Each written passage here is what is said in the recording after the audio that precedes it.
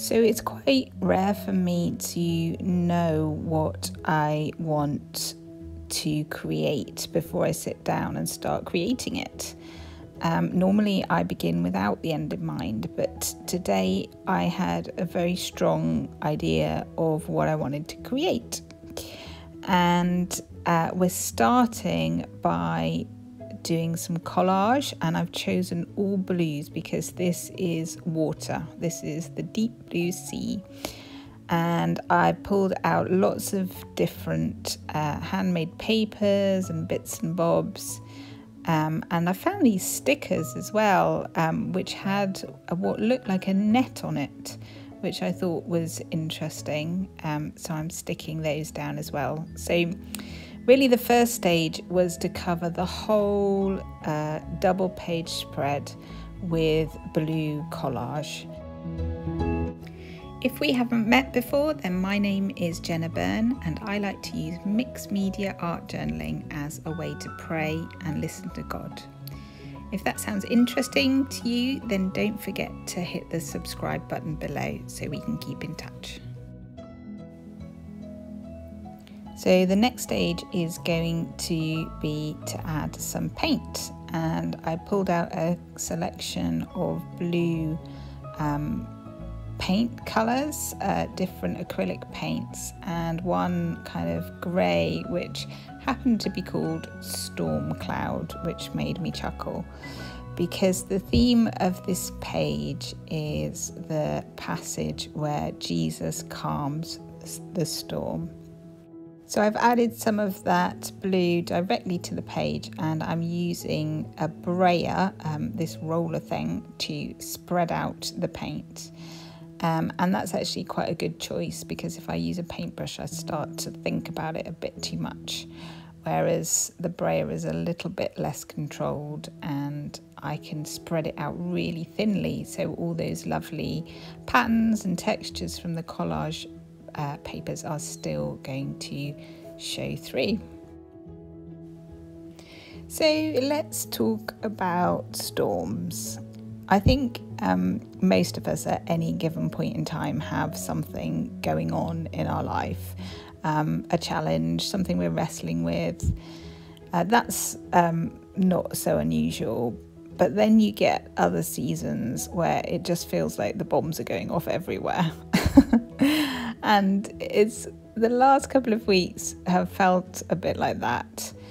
But before any of that happened, we were actually away for a while as a family, and everything was good and calm, and we were having a nice holiday. And God gave me this picture in my mind of the boat in the storm and Jesus asleep in the boat.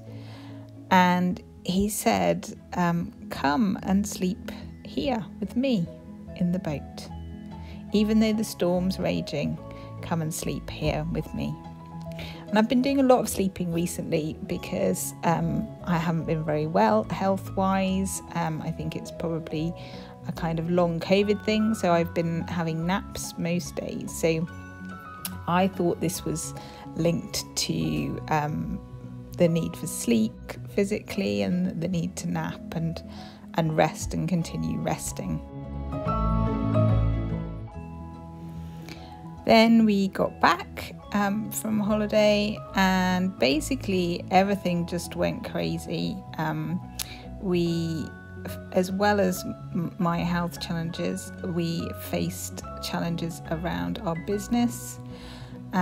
We faced challenges with Nick's health. So Nick ended up hurting his back, and he was lay on the floor in the kitchen.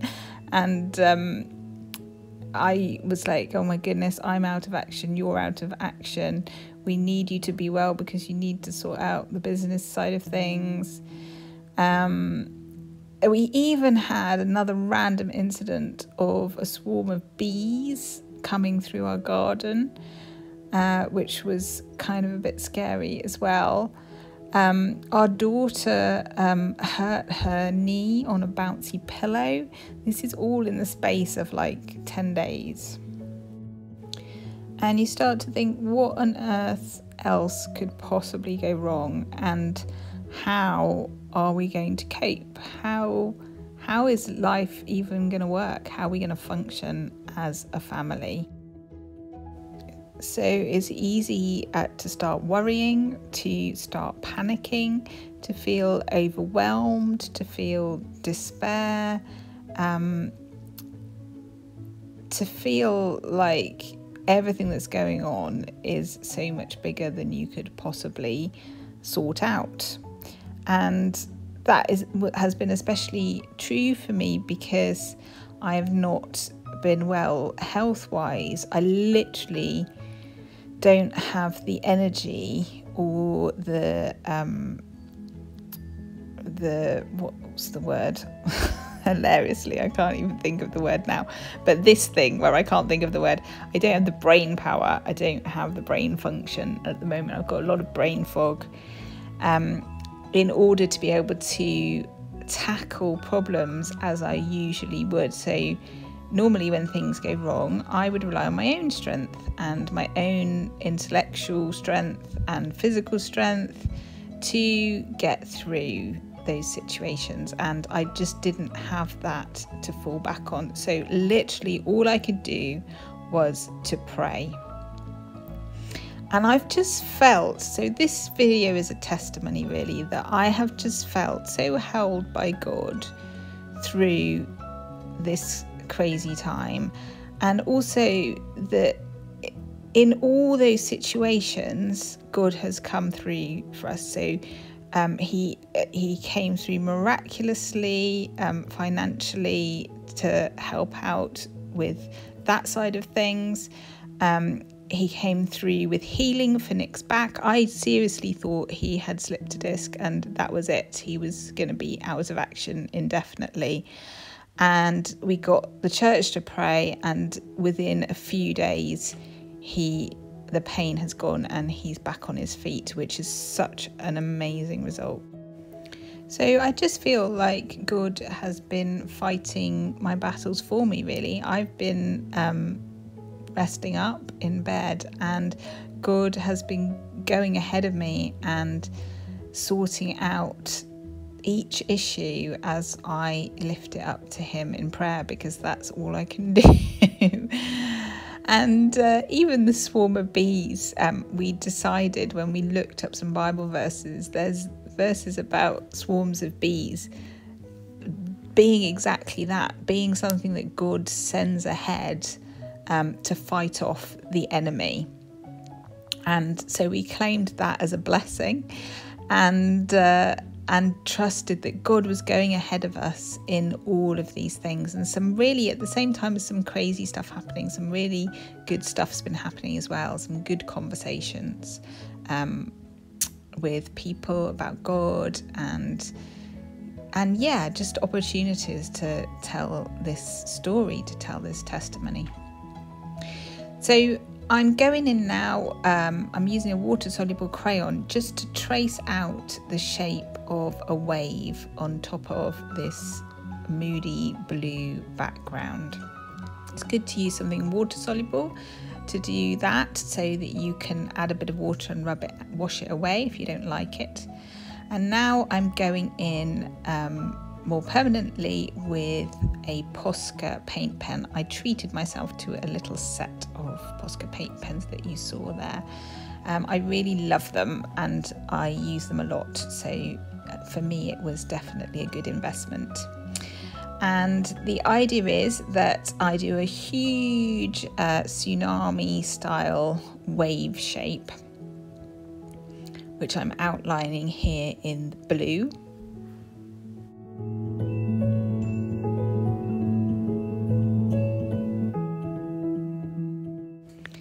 And I'm filling it in with like multiple lines, stripes. So the whole wave is filled in with this kind of line work about 1 centimetre apart.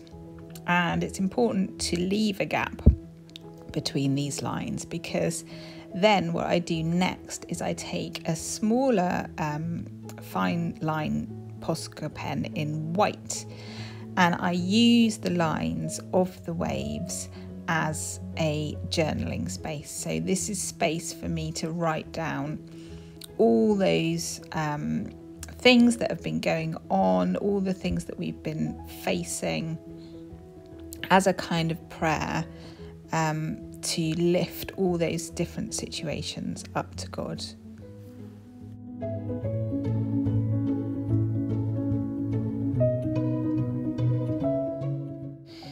So you will have to turn your page around as you do this so that you can follow the lines with your writing. And I was really happy to do quite a lot of journaling on this page, as you can see. But the overall effect, I think, is quite effective on the page. And it's done the job of getting all those thoughts and worries and feelings out onto the page.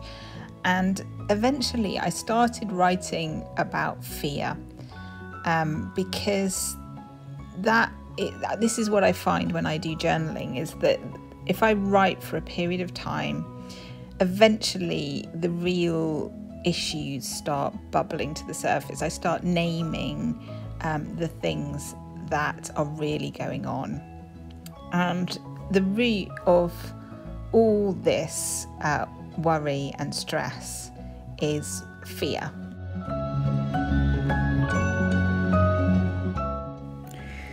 And if we go back to the original Bible story, this is exactly what this story is about. I'm just going to read from Matthew chapter 8. And then he, which is Jesus, got into the boat and his disciples followed him. Without warning, a furious storm came up on the lake, so that the waves swept over the boat. But Jesus was sleeping. The disciples went and woke him, saying, "Lord, save us, we're going to drown." He replied, "You of little faith, why are you so afraid?" Then he got up and rebuked the winds and the waves, and it was completely calm. So the disciples here got it wrong, it seems. I mean, their reaction, it seems completely understandable to us. You know, they were in a storm, they were afraid for their lives. These were experienced fishermen as well. And they were scared, and they were probably rushing around up and down the boat, trying to do whatever they could to keep the sail up and to keep the boat, bailing out the water from the boat, and just lots of activity and shouting and panicking. And then they wake up Jesus and say, "We're going to drown."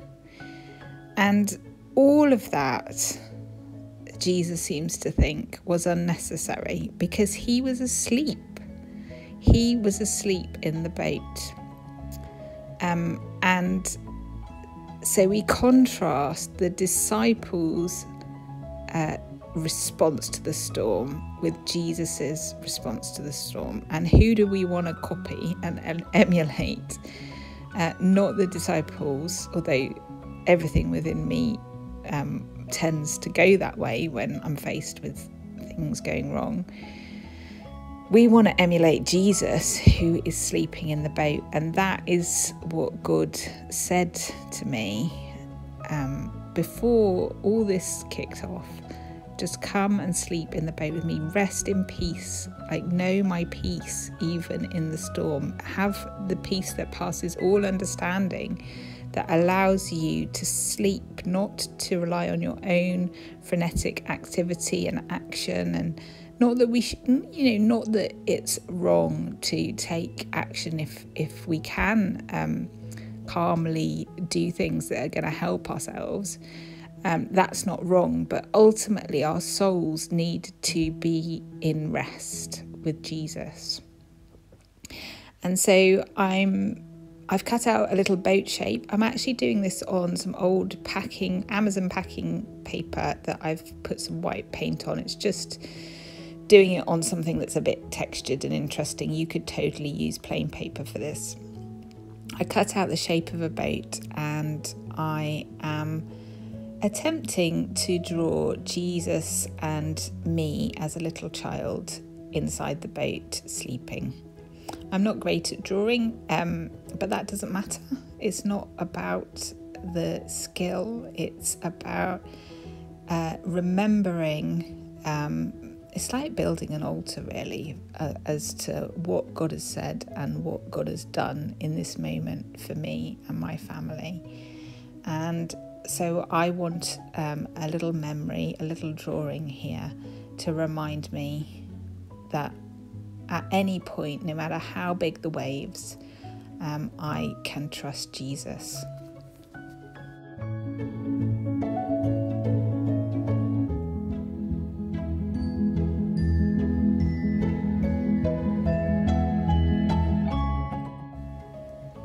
So I'm sticking my little boat on now with a bit of gel medium, rather a lot of gel medium in fact, it looks like. And then I start thinking about adding some words to the page as well. And I happened to have saved this advert on the back of a magazine for a music festival, and it has all this wonderful typography. If you ever see anything like this with lots of different fonts and different lettering styles, then do save it, because you can use those letters really effectively in your journal to add some words when that's appropriate. So the words I've decided to add are asleep with Jesus. I thought afterwards that might mean something different, like I'd passed away or something. But for me, this is about this concept of not needing to worry, not responding in my own strength, but having absolute peace. A bit like we read in Psalm 131. I do not concern myself with great matters or things too wonderful for me, but I have stilled and quietened my soul, like a weaned child with its mother. Like a weaned child is my soul within me. O Israel, put your hope in the Lord, both now and forevermore.